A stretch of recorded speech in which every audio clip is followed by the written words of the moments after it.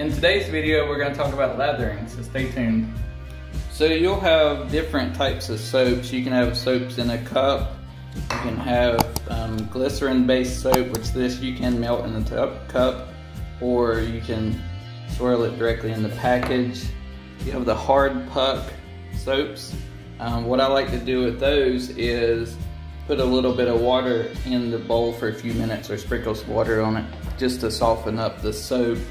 And then you also have, which I don't have any right now, but you may have a similar container that contains a softer soap, which then you can just load on the brush and then use something like this to whip it up. And I'll show you both techniques. Now I use this for a long time. You don't need anything fancy to actually whip it up in.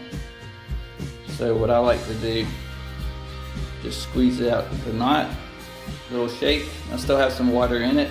And the same technique works with all the brushes, the badger, the horsehair, the boar hair, or the synthetic. Now synthetics typically will hold a lot more water as well as badger. So what you do is take your soap, there's a little bit of water, you dump it out if there was a lot. And you just start swirling it up.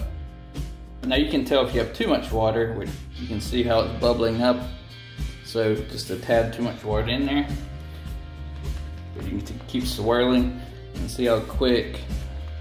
I mean, this is already getting, there you can see it.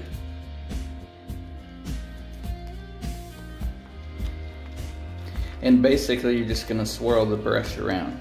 Now the reason you wet the brush beforehand is because you don't want to break your bristles, because a lot of times when you're in here swirling, you press in just a little bit.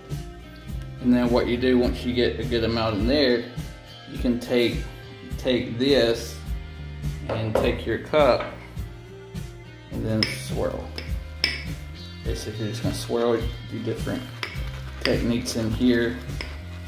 And basically what this is doing is building the lather up even more from what you have. So a little can go a long way. You don't have to just load up on the brush and load your face. I mean, look how much more is already in there.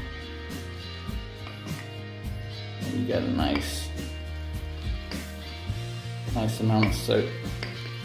And what I like to do, the reason I like to do this as well is because when I'm in between shaves and I want to do a second pass, I can grab, if I need more soap on the brush, I can just grab some from the bowl. Now if it's too watery, it may look a little bit more bubbly. In that case you may want to dump some of the water out. If you notice that when I turn this upside down, nothing comes out. If it's too pasty, then you're just going to add some water.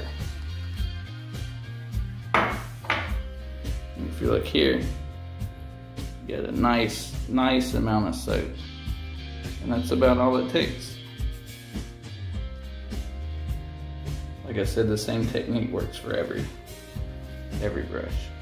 And then you just put that on your face. And you can lather it up more on your face as well. See, if I keep lathering, just more builds.